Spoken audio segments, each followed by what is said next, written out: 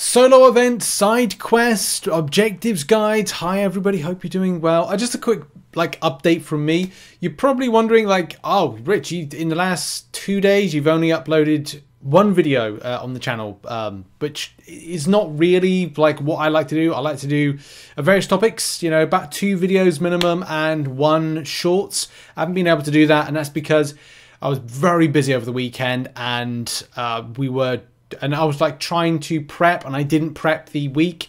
Normally I'd spend a bit of time to, you know, create these spreadsheets, or I kind of put a structure in place. I don't wing it, you know, unless I'm covering new stuff. I don't wing it. I do spend a bit of time kind of planning these spreadsheets together, making sure we're kind of hitting all the marks with stuff. So there is an element of structure to it. Thank you for the support, as always. But I'm going to get back to this now. 2 video per day, spreadsheets, guides, so much stuff. Shorts as well. It's going to come back in the next, today, and then starting tomorrow, Thursday, Friday, Saturday, Sunday, and forever and a day until the game dies. Hopefully it doesn't. Anyway, I've updated this spreadsheet. One thing that I did hint to this spreadsheet, but I didn't kind of give it out to you. Especially because tomorrow we've got the Royal Hunt, and I want to make sure that we hit the ground running with getting you prepared, finding where the places to go are, you know, breaking down each fight, giving you as much info as possible. That's what I like to do, give you as much info as possible, and you make a decision of how you want to play out the stuff. So we're going to cover that tomorrow.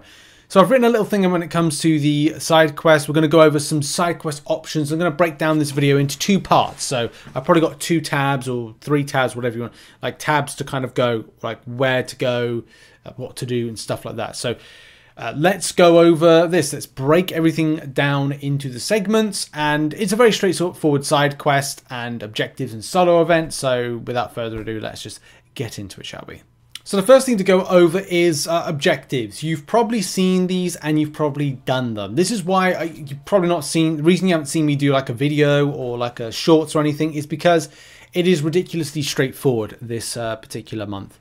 The solo event just off the bat is this Surging Salvo, and you've probably seen it in the same way I'm seeing it. You've done them all. To do this is defeat an offensive burst champion in any game mode, excluding practice mode. And you can see just by doing stuff like Alliance Quest, Alliance Wars, I've done it. If you want a fight option, go to, because say, I don't know, you're casual with the game. If you're casual with the game, you're casual. You know, that's still cool. You're very welcome to this community, whether or not you play for, I don't know, 10 minutes, 30 minutes, or an hour a day or more. So in 1.3, which is the Angela quest, because Angela's right at the very end, which you can see down there, there is a Rocket fight. Rocket is indeed that offensive burst type champion. I don't think can we get the eye here on the champion? No, I wonder if Kabam could add that at some stage to kind of add an eye for these, but that's fine because we can just go to there, sort by text, go down, and we should hopefully find a Rocket. There we go. And Rocket will be under the tags of, well, I should have just sorted by the tags, but it says offensive burst, which you can see top left hand corner, and that will indeed will get you a Surging Salvo if you're not going out of the way to do it. I mean, you could auto fight through literally anything and find it's done. Now the other one is going to be the objectives, the week 1 objectives. Again, I assume you've done these. Providing you have done the side quest, you do both objectives. That's how easy the objectives and solo event, and that's obviously the reason I've not made any kind of content or video coverage. Is it's just really simple. There's nothing complex about it. So if you go to the Chronoversary, which we'll talk about in the part 2 of this, go to either 2014 or 2015, and effectively, as it says in the objectives, you're winning fights using champions tagged either 2014 or 2015 in any game mode. You could go out and do this in any other way, but you're gonna do AQ, AW, lots of other different modes, and you've probably done it like that. That's how easy these are. Even tackling an offensive damage. I think if I even mentioned in the video how the side quest works is you only have to do 100% of the Chronoversary, so 2014 Chronoversary, and you'll find yourself getting that done. So yeah, Nothing more to sell on that one. So that's part 1 of the video. Part 2, we'll be talking about champions and options and going to the other tab, which is the Chronoversary options tab, which is right at the bottom, second tab in of this spreadsheet guide, which of course, and just to repeat, because some people don't listen to the videos that well, I will be doing a Royal Hunt update video or Royal Hunt coverage video, and this spreadsheet will be the one I'll be, so the link will be in the description, and the link in tomorrow's video will be the same, as it will be covering both types of events, doing how the side quest works, which as we see there, it'll be in this section, and there'll likely be a tab going where you go, what you do, how you do, kind of thing. So part 2, Chronoversary options. This is where things get really fun because you're able to use some really powerful champions. For a lot of players that won't have access to some of these champions, this will be about increasing your roster depth. There are some special crystals that have been going out, which as soon as you get the shards for them, open them up, because they are the venerable crystals. The venerable crystals get some of those particular champions, which are going to help you along the way. If you're, I'm sure a lot of people have some of these champions, because for a lot of players, they're legacy players, and you will find that a lot of people have those 2014 based options. So in the Chronoversary, there are some really, really decent 2014 champions. In the first one, which is the one we're going to be focusing on right here, your choice of champions will range for some of the strongest buff champions that have been released in recent years and over the years as well. One of my personal favorites is Hulk. One of my second personal favorites is Juggernaut. One of my third personal favorites is Storm, amongst a lot of other champions in the game. If you have a 7-star version and a 6-star version, you can put them in both at the same time, kicking ass along the way. Or maybe you could add in, you know, yeah, just like a 7-star, 6-star and 5-star version, and that will clear the paths on your way.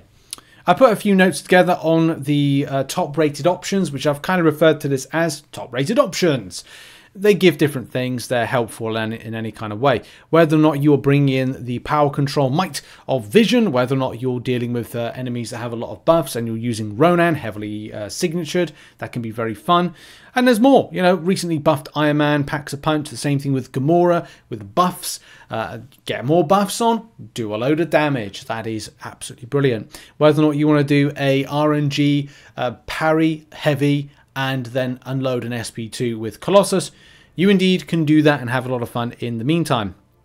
It's also nice to break out the crit rating machine of getting just pain on the enemy, which is Scarlet Witch. Scarlet Witch is still a lot of fun, but you have the 200 signature and you have to awaken and 200 signature for her to really pack the punch to deliver or get lucky with things like buffs or debuffs with poisons or any kind of thing that's going to be beneficial, mainly with the Furies, and I think it's the cruelty as well that Scarlet Witch has. It's been a long time since I've played her, but it was definitely nice to kind of see her pop up and get some of these 0 to 8 buffs and hopefully do a lot of damage through her chaos magic and the Veil of Fortune. But yeah, on the particular path in general, there are some interesting fights, some fine fights as well, as we try and connect in. On the particular paths, yeah, Spider-Man could be a bit of a frustration. For me, it wasn't. I just got Hulk. Hulk does damage. Hulk did a lot of stuff. I do think that you'll need a poison immune for this fight here, the Abomination fight. And apart from that, yeah, it's very straightforward. The Punisher fight is annoying and there's a lot of chip damage. Do be cautious about the chip damage that could really take off your health, especially if you're rocking a 6-star. And actually the same thing with a 7-star as well, to be honest. Those are really things to watch out for. Other than that, it's very straightforward. The 2015 has a lot of, again, buff champions for the previous years. This is funny. When I look back at this list here of the top rated, most of those have been buffed. None of them have remained the same since launch. That's quite scary, isn't it? But in a good kind of a way that we now have, you know, Kabam revamping some of the old ones. I personally like Joe Fixit, and that was a recommendation from someone, and I've been hesitant for years on Joe Fixit, even after the buff. Venom, after the buff, brilliant. Hulkbuster, one of my personal favourites, fantastic. I recommend that. Luke Cage as well is really coming into his own as a current meta, counter champion. I've got a meta counter champion to stuff. useful against Serpent. You know, that's one of the reasons it's kind of like, and his buff as well. Look, he's great at damage. Get debuffs, or yeah, get debuffs on the enemy. You do more damage. Your attack rating increases. Like that. That's great.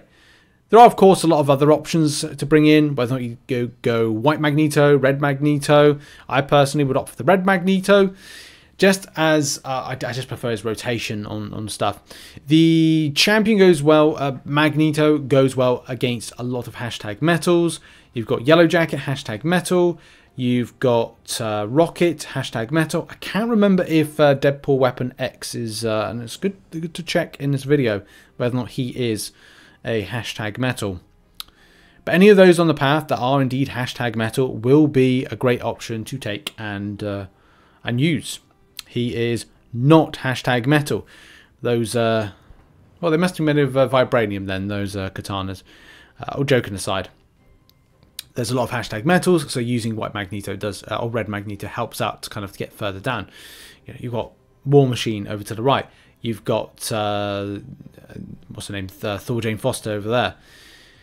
Superior Iron Man, I don't know, that's another one I cannot remember if he's hashtag metal or not, because I think has he got special type of, oh, he isn't, okay, right.